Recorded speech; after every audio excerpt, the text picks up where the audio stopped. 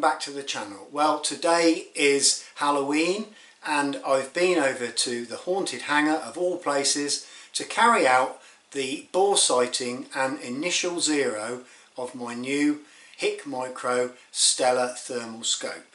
Now, we did this process earlier on my Tikka 243, but for now the scope is now on my Lithgow 22LR as I've been out shooting some rabbits earlier on this evening for a customer. So let's go over now to the haunted hangar. Remember, it's Halloween, so you need to be brave, and I'm just going to go through the process that I've done to bore sight and set up the initial zero before going out and doing some live shooting. We'll see you in the hangar. Hello and welcome to the haunted hangar. Tonight I'm going to try to do a bore alignment on my 243 to set up the Hikmicro Stellar thermal sight. I've never tried this before, so it's a completely new idea I thought of today at work. What I've done is 100 yards away from here is a white board that I've drilled a 13mm hole through, and I've put a very bright torch behind that, which is giving me light that I can see and also a heat source.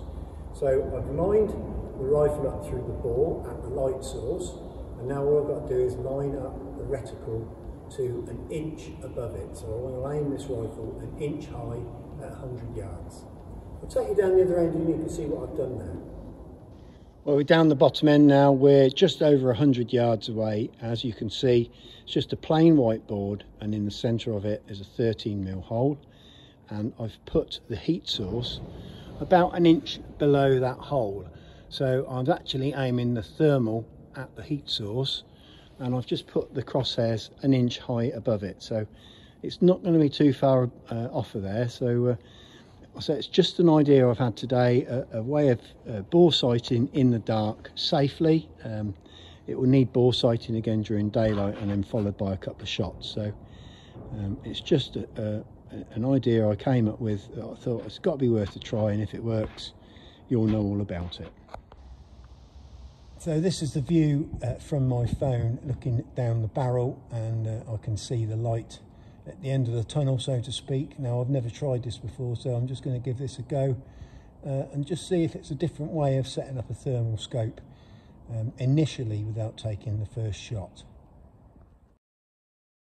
Well, I'm doing the voiceover because the audio on the Stellar is pretty horrific, and I have paid for this scope, so I didn't feel that I was doing the wrong thing by emailing and letting the suppliers know.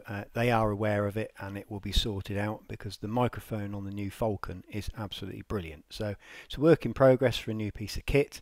So all I'm doing here, I'm laying behind the rifle, looking down at the bore, then looking up through the scope. So it's a bit jiggly, you can't obviously get it nice and still, but we got there in the end and I got pretty close. So we'll go over to a still image now that I shot the next morning, and I was quite happy with the very first shot.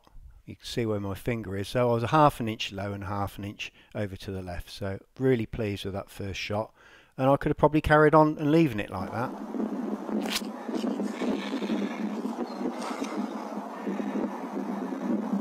Right, so this is my last shot now. I've got it virtually where I want it. I've just gone 2 clicks over to the left, so the equivalent of ½ an inch at 100 yards, and 3 clicks down, so 3/4 of an inch down.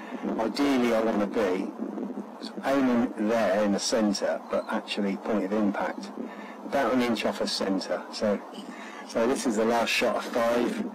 I've got some close, I just want to make sure we're somewhere near enough for jazz. Now you can see what I mean about the audio coming off the Stellar. Quite horrific.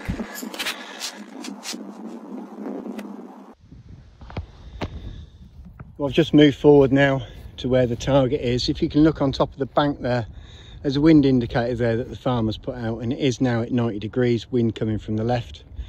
So I've taken 5 shots on this target, and the first shot was there, so that wasn't bad for a bore sight. The second shot I'd overcompensated, was over there. Third shot is just there underneath that seal. I've put this silver tape so I can see the line of the shot with the thermal, so that's why that's there, it's marking that hole. That one's actually marking the hole, so that was a mirror image of that shot. I then adjusted a bit more. I'm trying to get an inch high, so that was my 4th shot. 5th shot is there. Now bearing in mind we've got quite a breeze now, so I'm tending to thinking on leaving that there now, compensate for that breeze. Okay, it's not an inch high, it's about a 1/4 inch high, but we'll stick with that and see how we get on this evening. Well, I'm all packed up, ready to go. I'm on my way over now to meet up with Robin for hopefully a session on the foxes and maybe even a bit of rat shooting. So I've got just over 2 hours driving to do, due east. If I go any further, I'm going to end up in the North Sea. So look forward to seeing you and meeting Robin later on. Point of interest on the way. Exit the roundabout onto Douglas Road. A bit of racing going on from what I can hear. In a 1/4 mile. Well, I've got about 26 miles to go, and already the topography of the ground has changed quite drastically to what I've been used to. The fields now are probably getting on for about 3/4 of a mile across. There's no hedgerows between each field. There just seems to be a series of drainage ditches and dikes. Quite a usual thing that I've seen on any of Robin's films. And it's quite apparent now how he's able to see foxes from 700–800 yards away, making their way towards the call. So hopefully I'm going to be on bended knee and pray that the weather stays as it is at the moment, but you can never tell in this country, especially this late in the year. So we'll see you later on. Hey! Hey! What?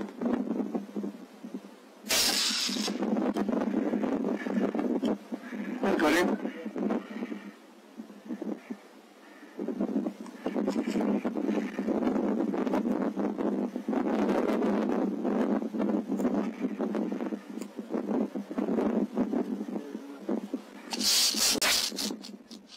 Yeah, that is a good.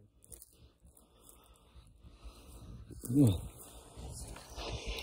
Fairly young, but look at that for a second. I don't know, he's got on the wrong side of that, would you?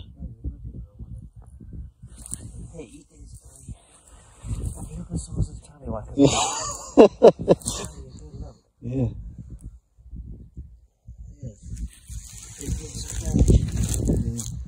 The other one, probably a vixen.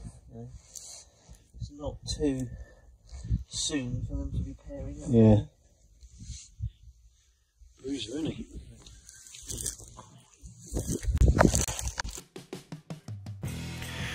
Well, that's the fox number 2 that I shot that evening, and I could not find the record button to save my life with gloves on, so Robin very kindly offered to go out and get it. We had to tell him left, right, forward a bit, back a bit. It's difficult to find foxes in that stubble.